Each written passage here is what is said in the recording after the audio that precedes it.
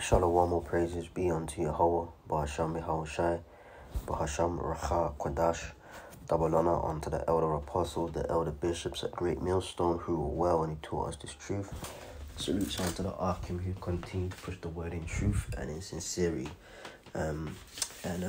Pretty much, I'm not sure of the title as of yet, but I was just meditating early hours this morning as I was still laying in the bed, upon the sacrifice which the Lord told Abraham to make where it concerned his son Isaac. It's a portion of scripture which we briefly, not in depth, but in passing mentioned yesterday at the camp. And I was thinking about it, as I said early hours this morning, and essentially, man, Abraham represents the Heavenly Father, Yahweh, and Isaac represents Yahweh Shai, which he was, Isaac. But it was a foreshadowing of what would happen in a future lifetime. Although the conditions would have one significant difference, in that there was no replacement lamb. Okay, and pretty much the love and dedication that Abraham in obedience showed unto the Heavenly Father, in that he was willing to sacrifice Isaac, shows the love that Yahweh, the Most High, has for the nation of Israel. Okay, that he would contemplate, set it up, and go through with it, which he did, to sacrifice his son. And in the case of Abraham, there was a replacement lamb. But in the case of the Heavenly Father, Yahweh, there was no replacement lamb, right? And that is true love that the Father would give his son. Okay, now this is the book of Genesis. And I'll start from verse 1, and it says, "And it came to pass after these things that the Father did tempt Abraham, and said unto him, Abraham, and he said, Behold, here I am. And he said, Take now thy son, thine only son, Isaac, whom thou lovest, and get thee into the land of Moriah, and offer him there for a burnt offering upon one of the mountains which I will tell thee of." Close this window.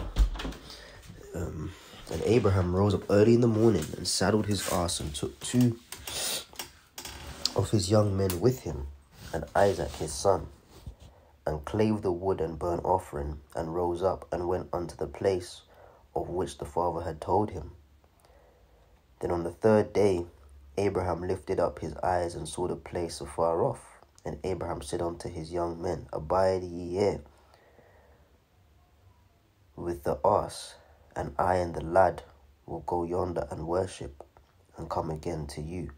Now this shows faith, okay, because Abraham knew the assignment from the Father, which was to sacrifice, okay, but he had believed prior in his heart that the Lord Yahweh would provide, because he said, I and the lad will go yonder and worship, and come again to you.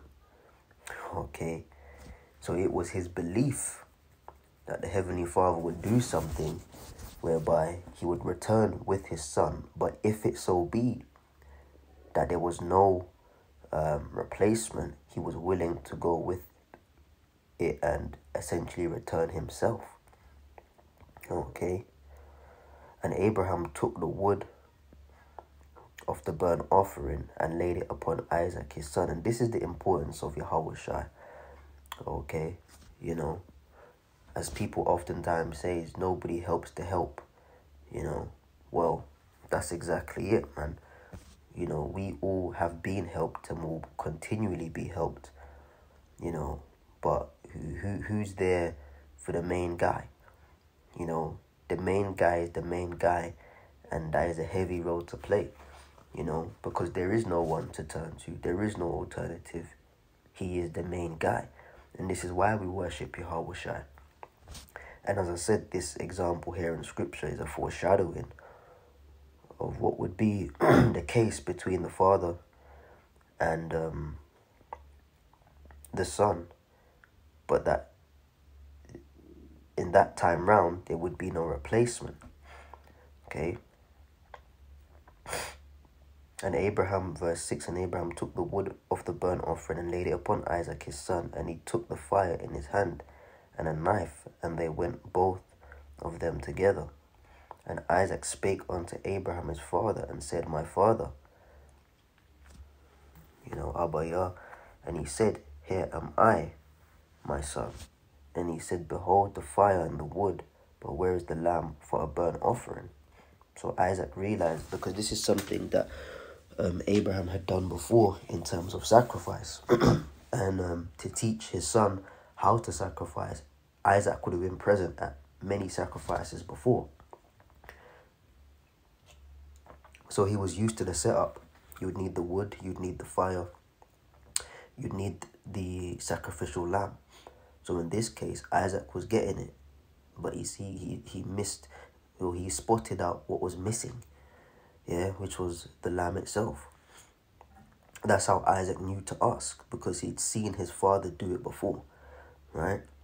And Abraham said, My son, Yahweh will provide himself a lamb for a burnt offering. Okay. Now again, Abraham had already been told of the Lord, the Father, that he would have to sacrifice Isaac. So Abraham knew, but it was his belief in his heart that the Lord would provide an escape. Okay. Because in this lifetime, Isaac was a representative of who he would be in a future life, Yahweh Shai being the sacrifice. But in this case, Isaac also represents the nation of Israel, where we should be brought to the altar and slaughtered. As Abraham said, we will return unto you, to his other men that he brought, the two other men, his servants. So where we should be on the altar, all right, the lamb takes the place. As Isaac was on the altar and he was about to be slaughtered, the lamb was provided. Okay. Where we should be put to death, all right, and cut off as a people, Yahweh Shai stands in the gap. All right. And they came to the place which the Father had told him.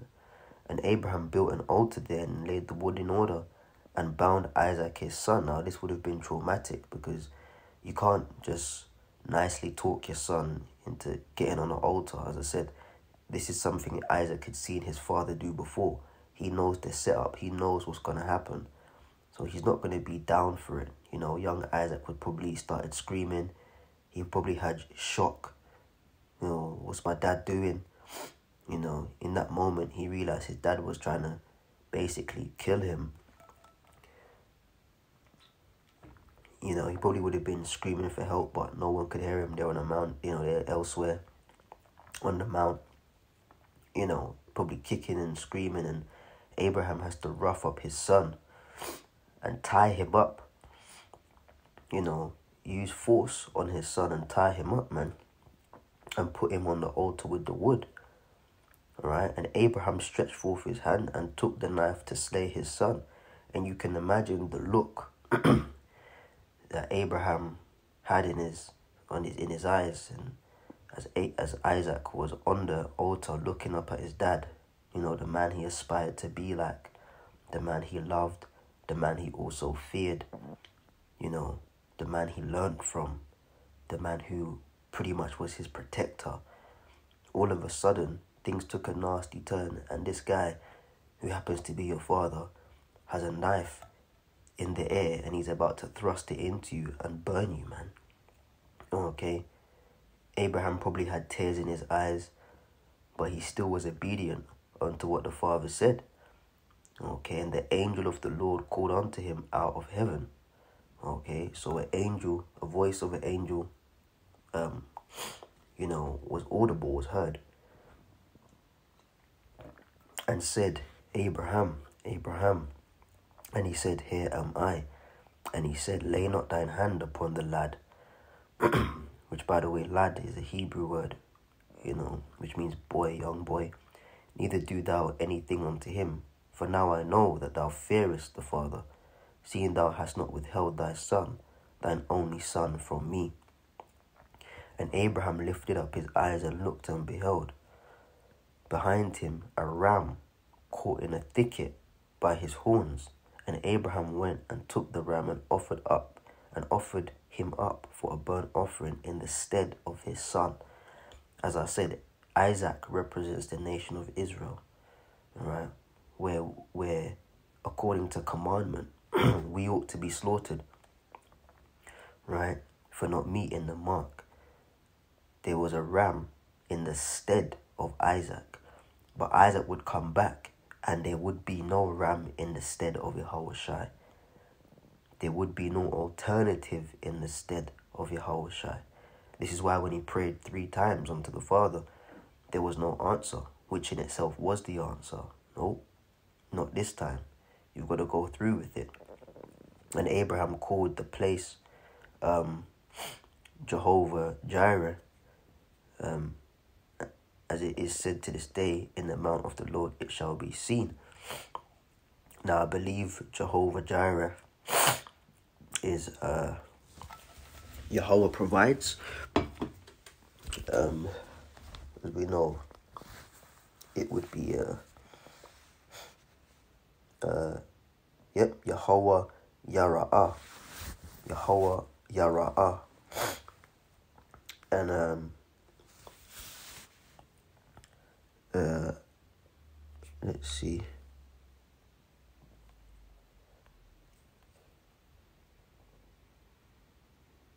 Yep, and it says here, Yahweh who prevented the sacrifice of Isaac and provided a substitute. So Yahweh Yara'ah, Yahweh provides, or Yahweh will see to it, meaning that there's, it's already taken care of.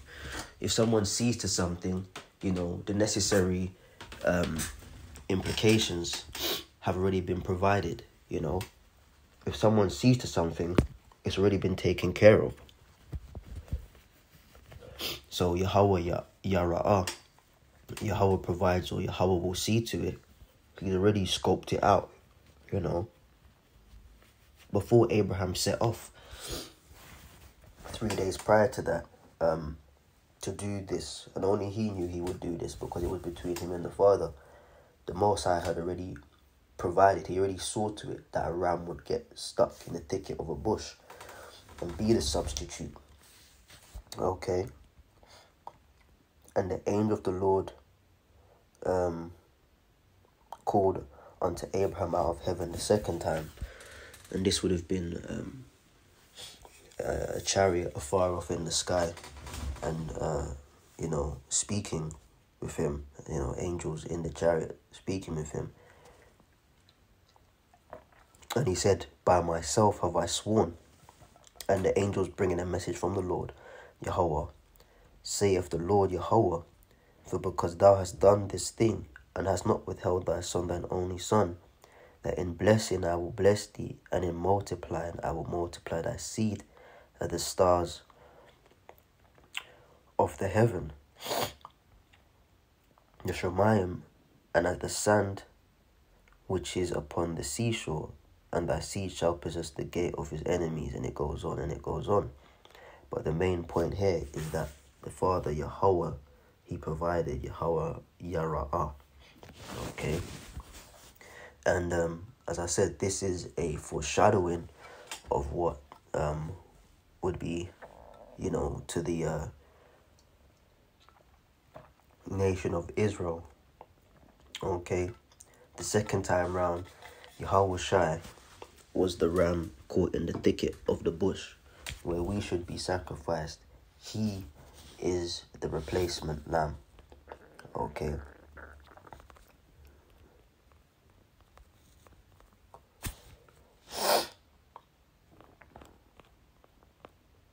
This is the book of John, chapter 1, verse 36. And looking up Yahushua, and looking upon Yahushua as he walked, he saith, Behold, the Lamb of God. Okay. The Lamb of the Father, man. Alright. And the primary use of a lamb is to be sacrificed for sin offerings. Okay, because there's many types of offerings, but a major offering type is a sin offering. So Yahushua is that lamb. He is the ram caught in the thicket of the bush. The replacement. Okay. So, I just wanted to go over that, man. Abraham represented the Heavenly Father, and Isaac was Yahushua, but it was a foreshadowing of what he wouldn't escape in a lifetime to come when he came as HaMashiach.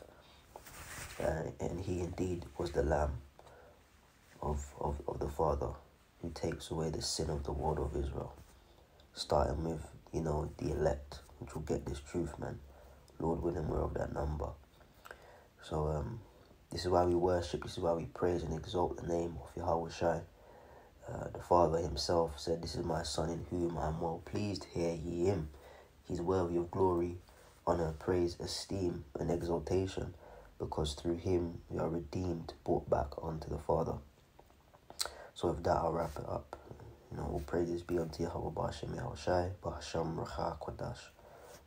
Shalom.